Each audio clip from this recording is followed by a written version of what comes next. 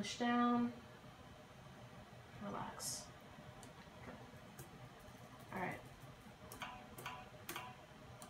So Erica, what is it that you're checking here? I'm assessing the direction of the blood flow in her veins, basically looking to see if they're going in the right direction or the wrong direction. The right direction would be up towards the heart, and the wrong direction would be down towards the feet. And with this information, what will you then decide?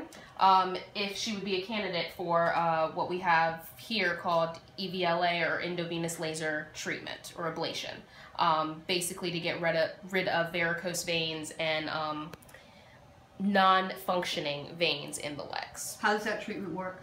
So what they do is using basically a, how would you call, IV-like insertion into the vein. They insert a small laser fiber into the vein, and over the course of less than a minute, we slowly pull the fiber out while it is on, which ablates the vein or shuts the vein down from the inside out. And the patients are usually quite comfortable before and after? Yes, you are awake for the whole entire procedure, but with the numbing medication, you don't feel anything at all.